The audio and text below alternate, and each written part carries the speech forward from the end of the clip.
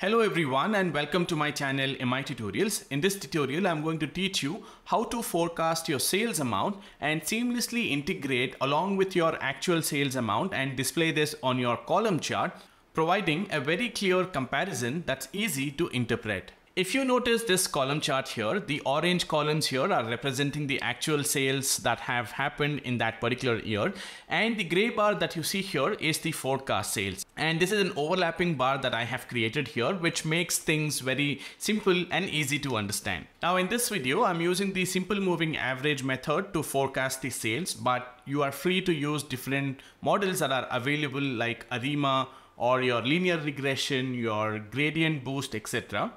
I wanted to keep things simple here, so I'm choosing the simple moving average method. The simple moving average method is a basic time series forecasting technique, ideal for data with no clear trend or seasonality. So let's dive in and enhance your data storytelling with this effective visualization technique.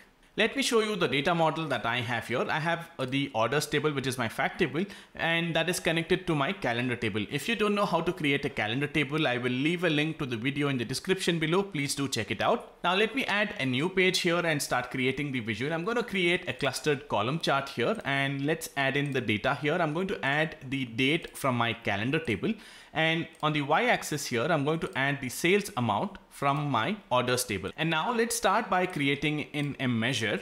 Let's call this as forecast underscore sales. I would like to break down this measure in a very detailed manner, so please bear with me. First of all, we would like to only forecast the sales for the year 2024 or the latest year, right? So let's start by defining in a variable where we will identify the max year that I have in my data set. So let's start by defining the max year as a variable and say is equals to, I'm going to use the max function here and pass in my year field that I have in my calendar table. I'm identifying the max year or the latest year that I have in my data set. Now let me call the return statement and then pass in the max year variable that we have created here and click on confirm. And let me bring in the forecast sales here into a new card, and you can see that it is now displaying the latest year that I have in my data set, which is 2024.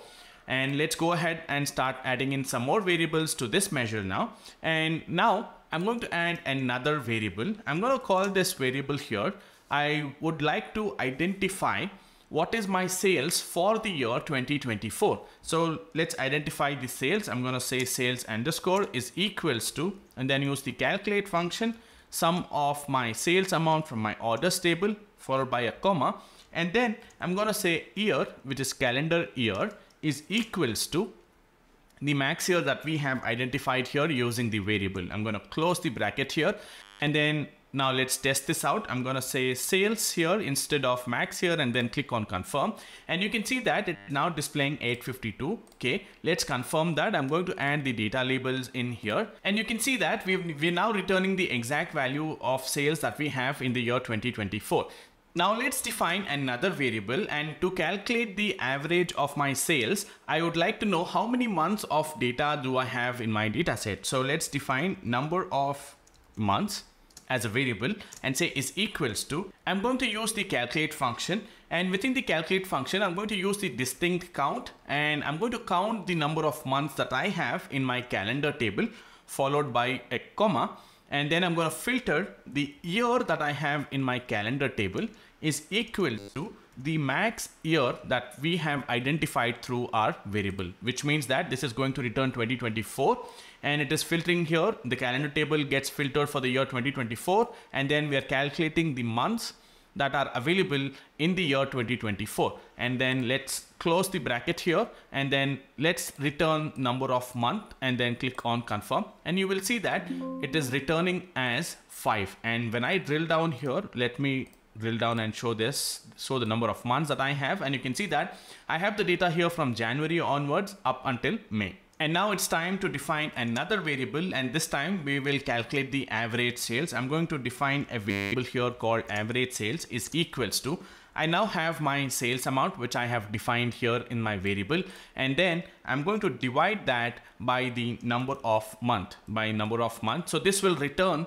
the average sales amount. Let's do that and check that as well. I'm going to click on close now, and you can see that our average sales amount is 170K. Now let's go back to our measure. If I multiply this with 12 months, I will now get the forecast value for the entire year, which is about 2 million. Now we've got our value here. Now let's add this measure into our visual. So let me bring in the forecast sales here into our y-axis. Now I see a problem. Now, instead of just displaying the value here for the year 2024, it is calculating the sales or the forecast sales here for rest of the years as well.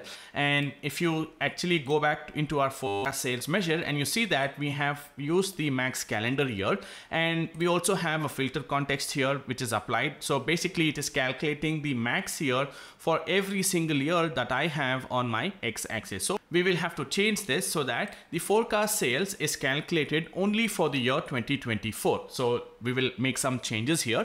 I'm going to use the calculate function here to identify the max year, followed by a comma, and then I'm going to say all, which means that it is going to remove the filter context that I have on my x-axis and then say the calendar table. I'm going to close the bracket here twice and confirm. And now basically what this function here is doing is it is removing all the filters that I have applied on my calendar table on the x-axis here, the filter context, and then it is calculating the max here and passing the same max here in rest of our filters. Now let's close this, and now you can see that we are displaying the forecast value only for the year 2024. Let's make some changes to this. Let's go into the format tab, and under the format tab, under columns, let's scroll down, and then you can choose the series here called forecast sales, and then you can change the color of the bar of your choice. I'm going to choose this white 30% darker here, and then also increase the transparency, let's say to about 50% or so. And let me drop this to about 30, and I can also add in a border if I would like to. I can add this border here and increase the transparency, let's say to about 50%, so that it is looking nice.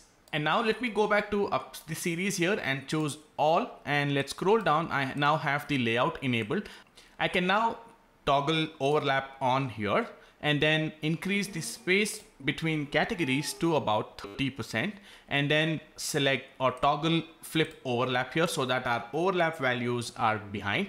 And then you can play around with the space between series here so that it matches your requirement. You can play around with the space between categories as well so that it looks nice and clean. And now we've created a column chart here which is displaying the forecast sales as an overlap bar for the year 2024, which makes it easy and clear to interpret the data between the actuals and the forecast. So that's it guys in this particular tutorial. I hope you enjoyed this tutorial. You learned something new today. Please consider subscribing to my channel for more such tutorials.